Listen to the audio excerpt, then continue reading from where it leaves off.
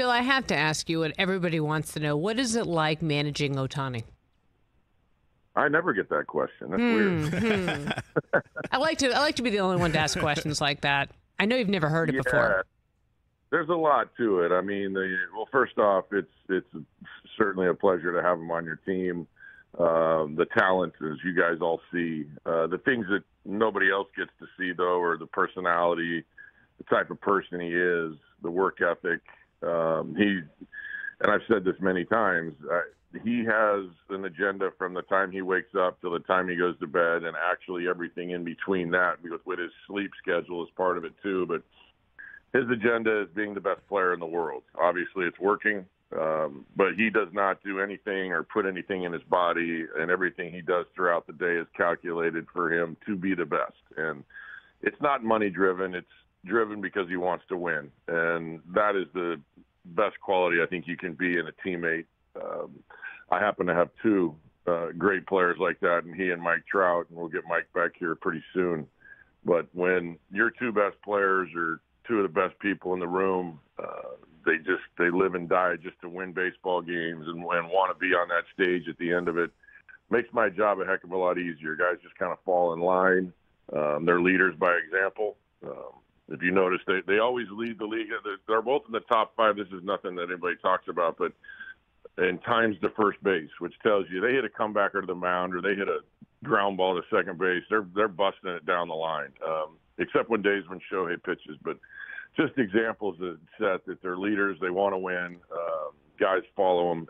It's pretty awesome to be around. Well, you mentioned Trout, so I might as well get this out of the way. When are we going to see him back?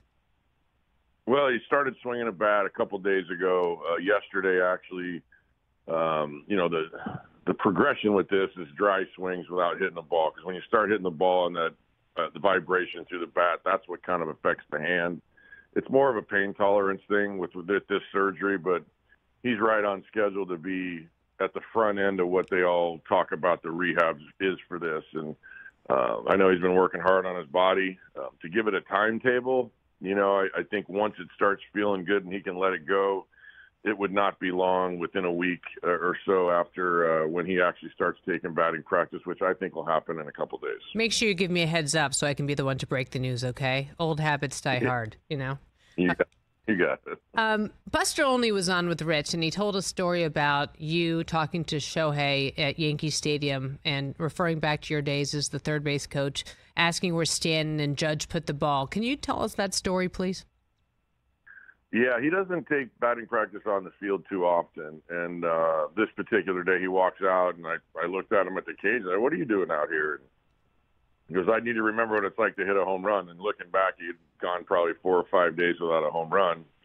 He took his first round in the cage, and he walked out, and he said, he asked me where Stanton and Judge would hit home runs during batting practice. And I told him, right above that little restaurant was some of the farthest ones I've seen where the cameras are. And this second round, he proceeded to hit them, well over where the cameras were, well over the restaurant. And this is to the opposite field a little bit.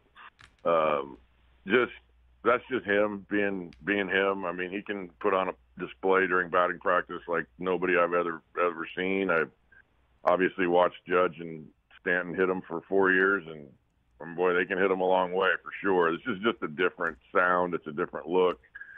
Which we've said about those other two guys for a long time. They still hit them. You're in awe when you watch them hit Judge and Stanton hit home runs in batting practice. But we used to go out and watch like McGuire take BP and Sammy Sosa. But this, what you're watching here, if you ever get a chance to do that, it's like nothing you've ever seen. Are you inviting me down to watch a game? Is that what you just did here? Come on out. Bring Rich, bring the kids, bring them all. Yeah, we'll have a great time. By the way, I'll be there next week. Who are you kidding? I actually haven't been to Anaheim since the World Series, so I feel like I have to get back down there. When you watch a guy like Ohtani, though, go out, and you're concerned because he says his finger hurts and he's going to come out, he's not going to pitch, you're going to call a guy in a couple innings early, and he goes out and hits a home run. When does this doesn't happen. It's just magic down there with him. Yeah, he's last week, he had the long day. He threw the complete game he threw a shutout against Detroit. In game one of a doubleheader, and everybody's heard about this. Game two, he hit the 2 home runs. He kind of cramped up the next day. This was more his lower legs and stuff in Toronto. We talked about getting a day off. He refused. He knew his body was fine and ready to go. And then last night, nothing in the arm, nothing in the elbow or shoulder. This was just his hand, and the middle finger just kept like kind of curling down to his palm, and he couldn't get it to straighten out. It was a cramp situation, and he pitched with it the inning before, and I was looking up at the board. You saw a fastball at 90, and you see really slow breaking balls. I think it was a 5-pitch inning. He got through it and just came in and said, if this doesn't get better, I'm not going to be able to pitch anymore. And sure enough, it did not. He actually hit that inning, was able to wrap the finger around the bat, but just wasn't able to get a grip on the ball, so I had to take him out of the game, which threw 4 good innings, and our bullpen did a great job. It's just, missing Shohei out there and that the length that he can give you sometimes. Certainly, it wasn't the reason we lost the game by any means, but he certainly contributed his side on the offensive side to help us win it. We just didn't get it done at the end. How do you get him to stay, Phil? I don't really think about that right now. I mean, I know it sounds cliche, but we're worried about today. When the winter comes, I think we have a great relationship, and if he asks me for advice, I'll give it to him on certain places or anything like that. I mean, I'd love to have him back, obviously. I think anybody would. There's going to be a lot of teams in the running for this deal, but, we really don't think about it now, and it doesn't invade our clubhouse. That's something that's a strength of ours. It's certainly talked about a lot through the media and everything, and through me. He fields his questions every now and again, but he gives the same answer. And it's true. I know it, like I said, it sounds cliche, but he's focused on today and winning today, wants to win here. Certainly think if we do win here and get to, and show that we can win, I mean, that might make a difference at the end of the day. But, right now, like I said, we're worried about this season. Catch the Rich Eisen Show every single day on the Roku channel, 12 to 3 Eastern, for free.